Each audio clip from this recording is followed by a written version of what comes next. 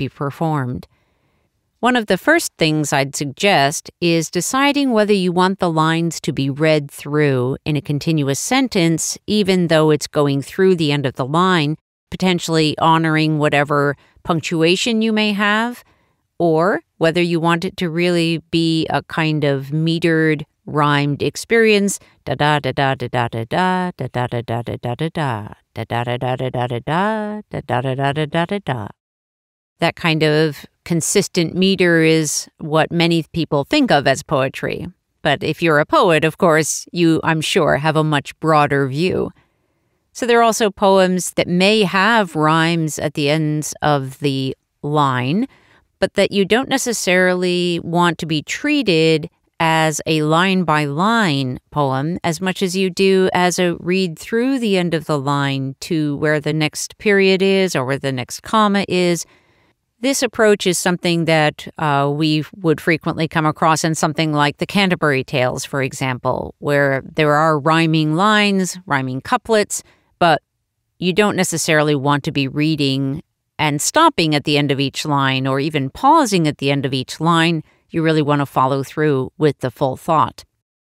Another element of form that is sometimes employed in poetry is shape.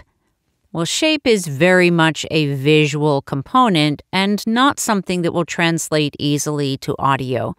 So for that one particular aspect of the form of poetry, if that is critical to the understanding of your poem, then that may not be a good choice for audio. If the shape of the poem adds something to it, but won't make it so that the listener will actually miss the point, right? That they'll still gain the benefit of understanding the poem even if they don't have the visual shape that you've created, then that's fine. Here's an example of a poem that is written using a visual shape to it, but it is not dependent on the shape. This is a poem by Glennis Redmond, the author of What My Hand Say. Churn. Mama's house holds history high on a shelf where a Carolina clay pot sits. Though I never churned, I yearned to know how my family got over. Made our way through working the land, the days that flowed like sweet milk turned golden, soft and easy, mounds of butter. Then the rough days too, without cream, sour days, harder to swallow, coagulated lumps, buttermilk. Into this mahogany vessel, I agitate stories into poems, make food from both the bitter and the sweet. Let's take a short pause and we'll be back to talk about some more aspects of how you might make your poems into an audiobook. Here at Pro Audio Voices, we love working with authors who have a big goal in mind. They really want to reach out to their audience around the world. We're here to help make that happen. It starts with our pre-production process, where we're evaluating and determining what elements of the audiobook we can leverage to both create an excellent listener experience for your listeners, as well as drawing them to your website to engage with you further. It continues on through the production process, making decisions that will enhance and support your big goals, as well as creating a great listener experience. But we don't stop there. Once the audiobook is live, we move on to helping you market your audiobook with the Audiobook Marketing Program. Come check us out at proaudiovoices.com. To schedule a call to talk about your audiobook project, click on Get Started. Another element of the print editions of poems that we often see are images. These may be photographs, they may be drawings, and they may enhance or they may be essential to the understanding of the poem. This is very similar to the shape of the poem we talked about earlier, where that can be a really critical component or it may be just a bonus. I immediately think of a Shel Silverstein poem that I know called Loser, where the poem is all about losing his head, and the picture shows him sitting on his head. So the poem only really makes sense if you can actually see the image.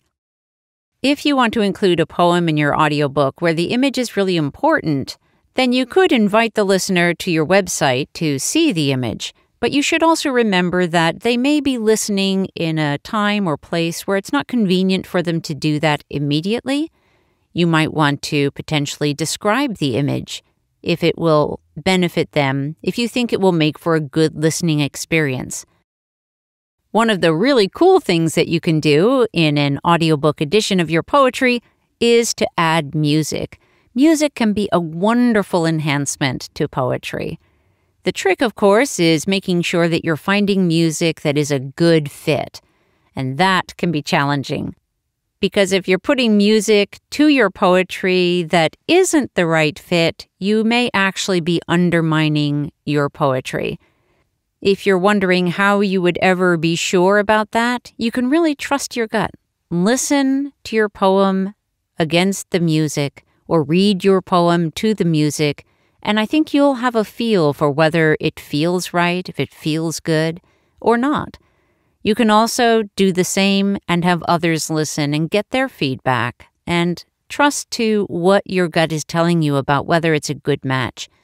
Many times, music, again, will uplift it, will make it even more powerful. Whether it's an uplifting poem or a more melancholy poem that you're adding more melancholy music to, whatever it is that you're trying to create in terms of mood or understanding or images, all of these can be enhanced with the selection of the right kind of music. Let's listen to a sample from Robert A. Wilson's book, Endless Inspiration, where this is kind of a spoken word kind of style of his poetry, and we've added music under it to enhance the experience.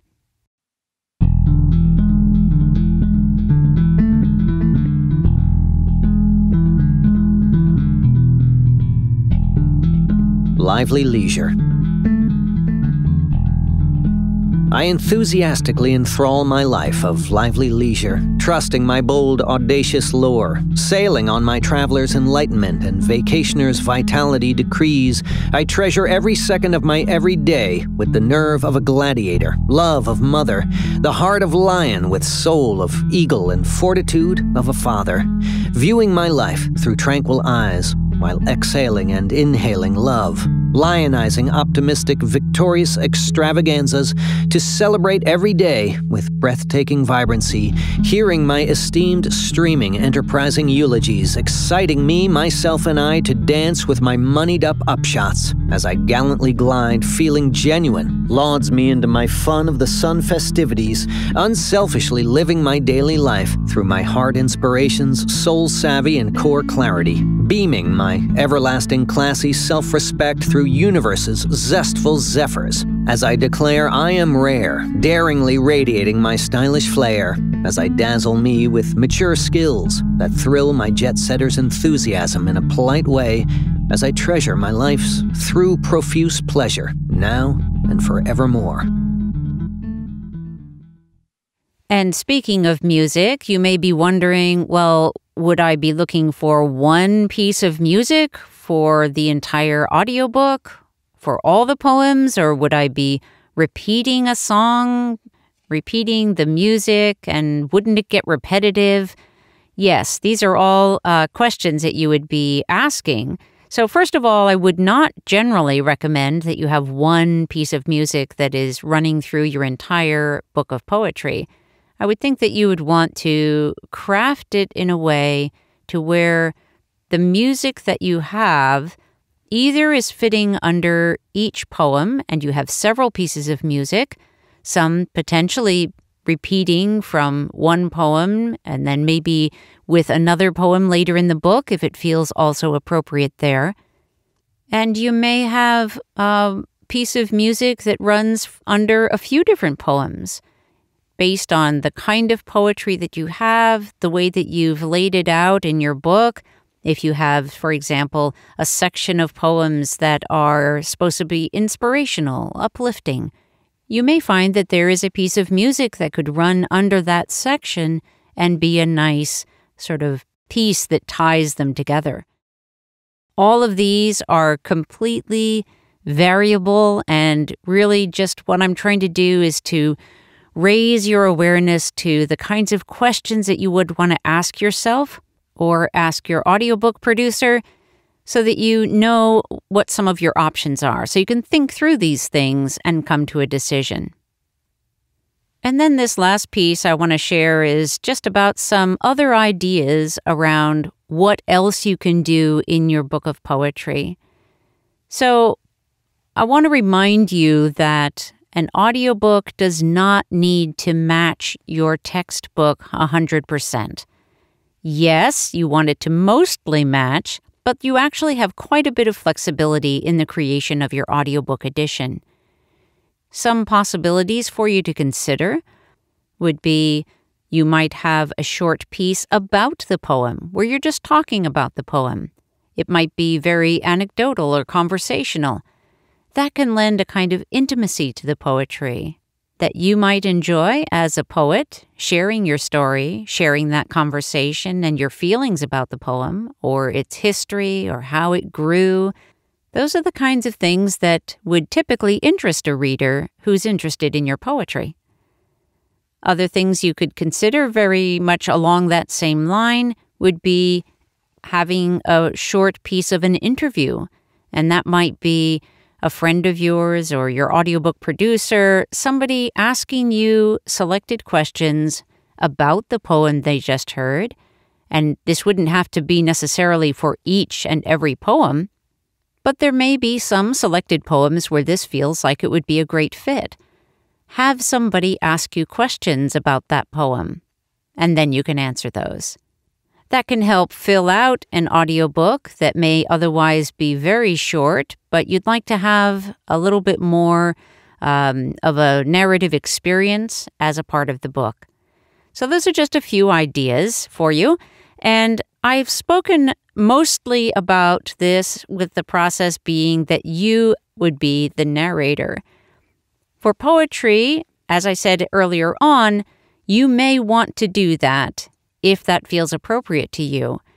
But the alternative is to find a producer that will work with you or a narrator that will work with you where you can have the conversation in advance so the narrator knows exactly how to approach that poetry. And that can open the doors to having higher level of performance if performance is not something that is in your comfort zone or skill set. So I think that's it for today. Again, as always, if you have any questions about audiobook production or marketing and would like to reach out to us, you can find us at proaudiovoices.com.